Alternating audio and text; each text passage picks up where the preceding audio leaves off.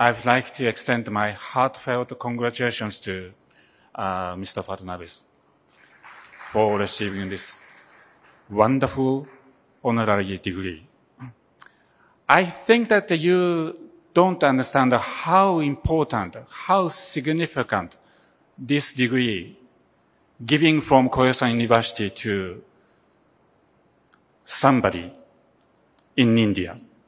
Because, yes, for the first time in 120 years is great enough. But Koyasan University's history actually goes back to 1200 years. 1200 long years. As a modern system, Koyasan University was established 120 years ago, but the inception as an educational system, it started in 816, early 9th century. So Koyasan University is one of the most prestigious university education system in Japan.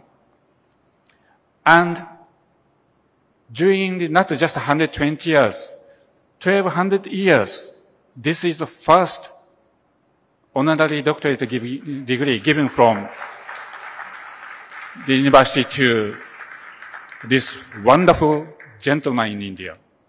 So please understand that the Koyasan University is something really, really special.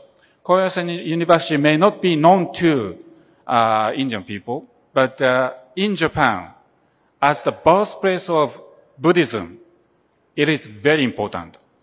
Kukai established this university in 9th century. And Kukai is like Adi Shankara in India.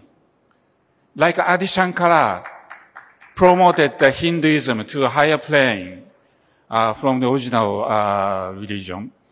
Like Kukai also, Buddhism was introduced from India to Japan in the middle of 6th century, but 200 years after, Kukai elevated Buddhism into the national religion.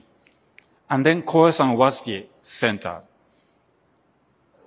That's the Japanese people consider Koyasan, Kukai, Koyasan University is important. So I'm saying this is a really, really, really special event for Japanese and for Indian national, all of you.